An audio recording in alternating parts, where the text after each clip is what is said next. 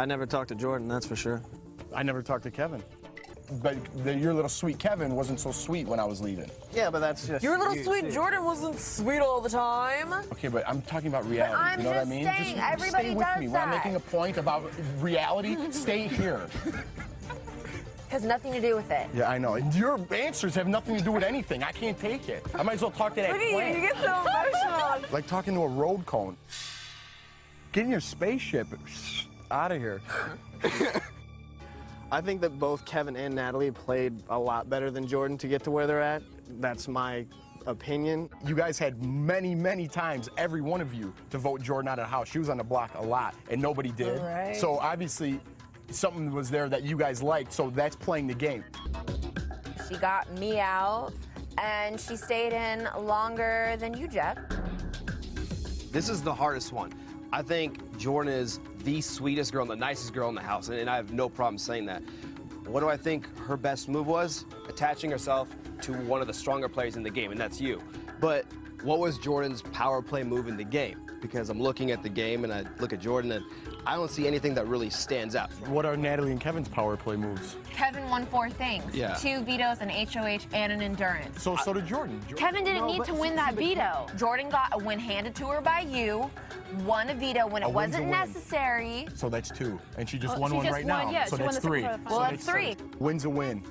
She really latched onto you. You were her protector. Yeah, but when I told her when someone was good, or when I needed someone close to us, or when I didn't, So that was you exactly puppeted. what you did. Yeah. But you Yeah, did but the she You were did the the work. puppet I didn't do master. it. She was your little marionette that danced when you told her to. Listen, first of all, don't even go there because Jesse's hand's already going like this with you. So don't even get me really? started on puppet master. Hey, I'm right here, buddy. Sorry, if you want to man. address me, you can just talk to me. I've had enough of that. All right, Squash Jesse, that. your hand's up her back. Actually, and no, making it's her not. talk, all She's right? talking. She's I thought you would her have own heard woman. me. Play your strings in sync. Let's touch But on you Natalie. won't say anything negative about Jordan. I just want to throw that out there. No, I won't. Okay. So Then don't expect me to say it about Kevin. That's fine. I Exactly. understand So that. neither are you. So I knew every person that I was going to put up to get out of the house, I had to take full, credit for. By no means was it Natalie that actually persuaded me into that. So if you guys even think for a minute that she was the one that did it, no, it wasn't her skin that you guys were going after. It was me. Natalie, I don't think deserves even to be in this position at all, okay? She didn't do anything the whole game. She kissed ass to every single person that was in HOH. You were by far the strongest player the first couple weeks in the house. You definitely... Thank you, Jeff. Take it easy. Thank you, Jeff. Dude, this room doesn't fit your head and we're outside. It's all right. You were the strongest player in the house. She latched onto you. You're gone. Shima was HOH, latched onto Shima. And then just disrespected everyone else. Her being 18 or 24 or 96, who cares? She acted like she was 12. That's what she acted like. We have a lot to talk about, guys. There's 3 people left. Hayden, Lane, and Enzo. That's a grenade. But would you argue that the reason that this brigade and alliance worked was due to the fact that literally they got lucky?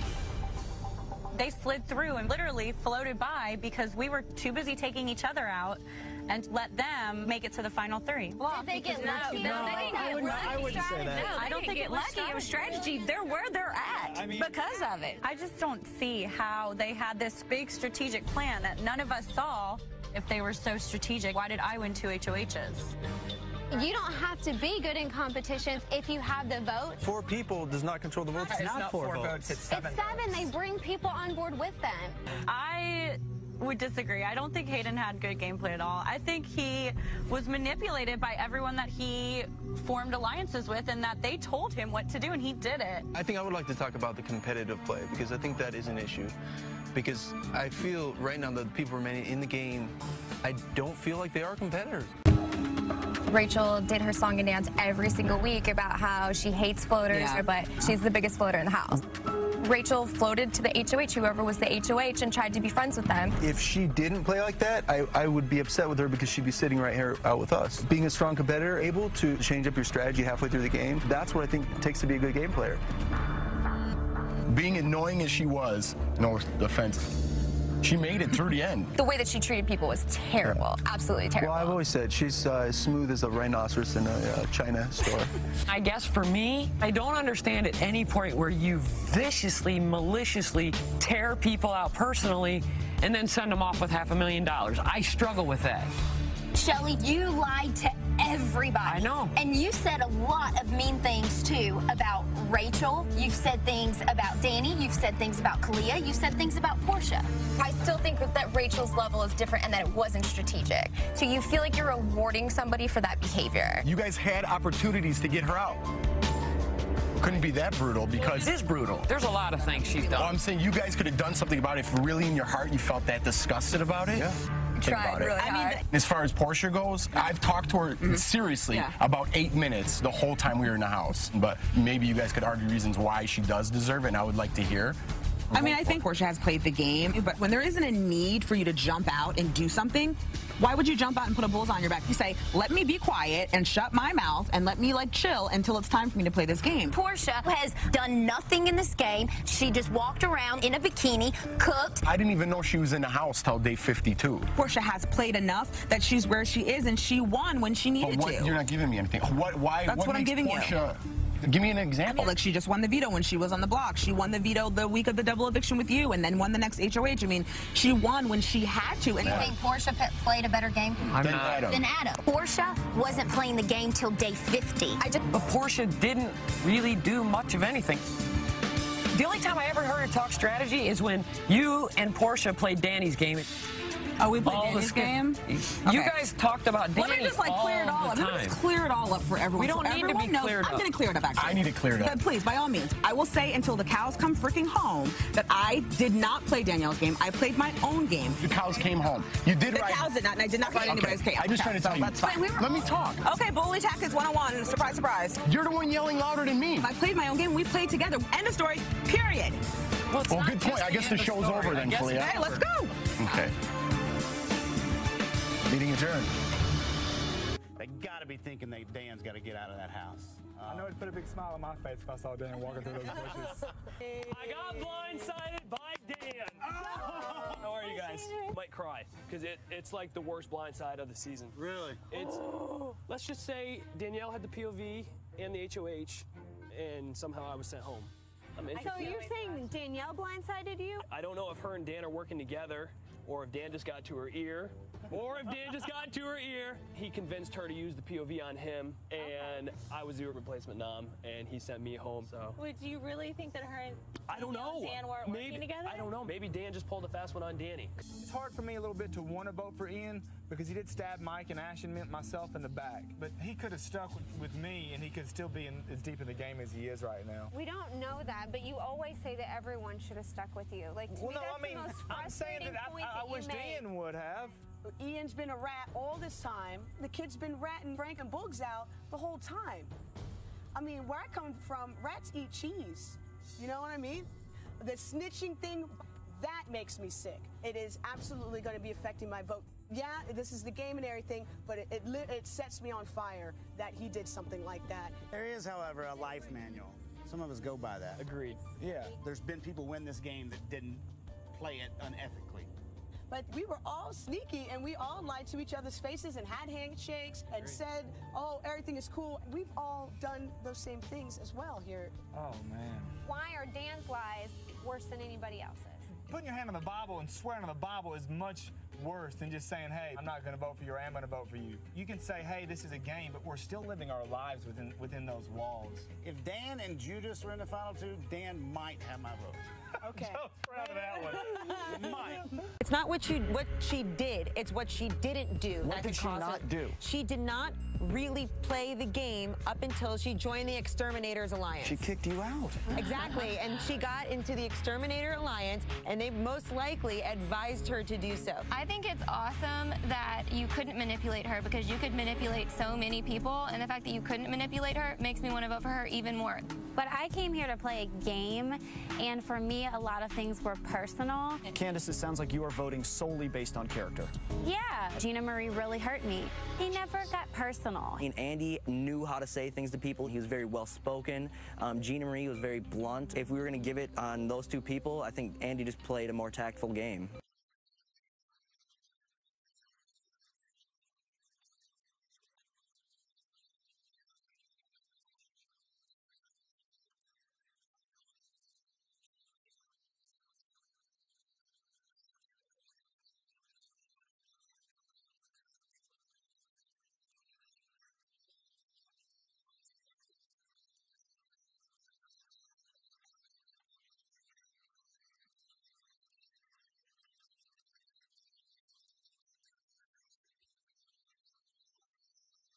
Steve's a rat.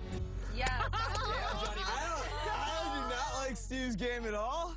He had protection from the twins. He had protection from me for a while. Everyone kind of open arms brought him in. Vanessa had to fight for herself. And Vanessa can think on her own. He came to me for a lot of decisions that he made. I'm gonna kind of piggyback off of that. I'll never forget, it was the double eviction. He had just evicted Jackie. He was hysterical. And maybe, you know, I wouldn't vote for him is because he could not own up to his, you know, decisions, and he was a little cowardly. Liz should not win this game. I feel like she rode someone else to the end. Literally? Pretty close. Her nominations weren't best for her game. When she wins her first HOH, who goes on the block? Two people that are going after Vanessa. And I just never understood that. All of the decisions that Liz made make sense for what she was doing to protect her alliance. I'm like such a cheerleader for Liz right now. I think of Liz being a duo. I think she can win competitions, but when I think about strategy and gaming, I think of Austin. They were a good duo, but as an individual, I didn't see it. He said some hurtful stuff. Paul, he won those vetoes and pulled himself down, but he did have Vic as a shield. Like, he was like a medium player. Like, he wasn't a big threat, but he wasn't like no threat. He was on the block 6 times. He got off the block when he needed to by winning vetoes. He was cool with just about everybody, but then he wasn't afraid to speak his mind. Here's the conflicting argument with Paul.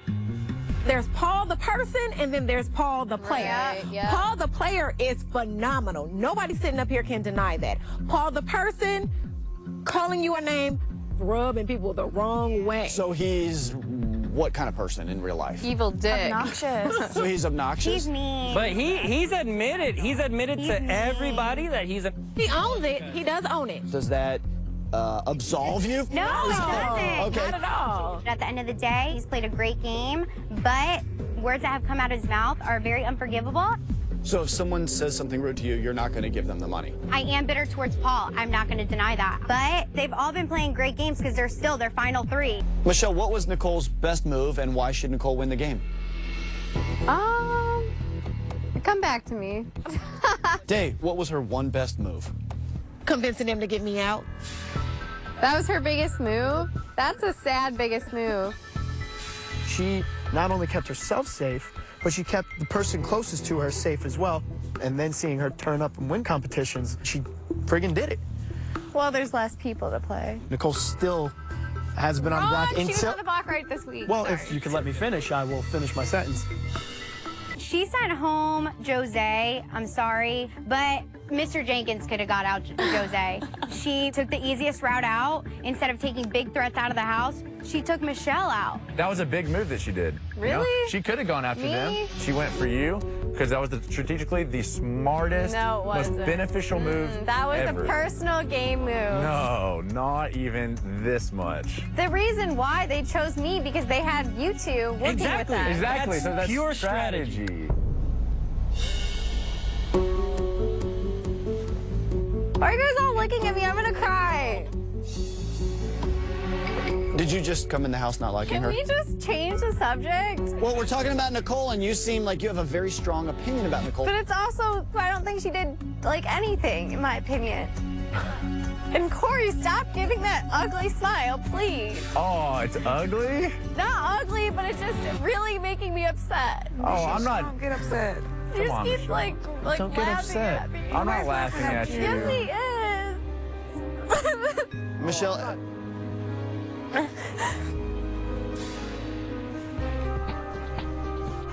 I'm not laughing. I'm literally just telling you that it was a strategic move sending you home. It was nothing personal at Okay, all. good. End of subject. Bridget, what do you think? I think that where Nicole's game fails is that a lot of girls coming into jury are bitter. She really stuck with her guys' alliance. Y'all know Nicole was not my cup of tea. The whole time I've been in the jury house, I've been wanting her to come walking through them doors. But all personal feelings aside, she's still sitting there. She lined herself up with men to protect her and to guard her because she learned her lesson from the last time. For us vets, this was about redemption, and I cannot believe I'm sitting here building a case for Nicole. But Nicole, no shade to you men, but she was Geppetto and y'all were Pinocchio. That's how I feel. That, but I don't think she played a better game than Paul or James. I knew it was gonna be you, Kevin. Just said Christmas. That just defines the puppet master this summer. You're sulking already. The incredible sulk has started already. I know. Matt, name 3 things you were known for this summer. You're the incredible sulk. That's what America views you as. And does anybody have cereal for you, Matt? You did absolutely nothing. Yeah, that worked for me. And you're proud of that. That's pathetic, Matt. That's pathetic. A little drama queen. No. But how are you a puppet master if you came in 6th place? Mark, guess what? You hit the jury house way before I did. I never said I was a great player. Super fan. Yeah, okay, dude. Sit down. I am sitting down, Matt. Matt, you did absolutely nothing in the game. No. Keep saying Mr. Sulk. Come up with something new, Matt. You were irrelevant. Absolutely, bro. Okay. Yeah, okay. Why did you not scream at Paul? Why are you not mad at him when it's obvious he screwed you? What do you want me to do? Get up there in front of the nomination and start screaming? You to knock his teeth out. I'm just not that type of person, Jason. From the get-go, I think people saw that Josh was emotionally unstable, and they used that to their benefit. So I think the reason he's there right now is honestly pure luck. I don't think he played the best game. Same here. I mean, he just used what he had to and was loud and obnoxious and aggressive, and then he would pout and cry. I just don't respect Josh as a dude in general. Okay. Overall. Josh realized instantly that his role was to be like a non-violent psychopath that was extremely emotional. I don't want to reward bad behavior, and he's just expelled bad behavior the entire time. I don't really respect Josh as a human being. No kidding. I think that the only thing that he has done in the Big Brother game is existed. Cody, can Josh win the game? I mean, I think Paul and Josh are both scum, but at least Agreed. Josh took action while Paul was behind a closed door being a wuss. That's true. Even if he cried after the fact, he would say what he felt to your face. But he had this game served up on a silver platter for him. He was able to play with 3 weeks of safety unfettered. But you were benefited from the halting hex and other things as well. Barely. And the battle back? I don't know how much of an advantage I had in the game. But there were 10 or 11 weeks after him getting safety that you could have just cut him off. Yeah. Many more evictions, many more opportunities, and yet they weren't taken. Correct. If I had won an HOH and not been evicted, I would have taken a shot at Paul. But Paul eliminated the people that challenged him the most, that he feared their intelligence, that he was afraid could actually go after them. That's the game. You don't think that's impressive? He wanted everybody else to do the dirty work. But what he didn't account for was people in the jury house talking about, oh, you had a final 3 with him since week 3. So did we. It was just overplayed. There's a number of duos here on the stage tonight, and you all would have been in a final 3 with Paul, correct? Yes. Yeah. Yes. You would have not been in a final 3 with Paul. We realized that his real alliance is himself. It didn't matter who he backstabbed or who he lied on. He just executed whatever served Paul.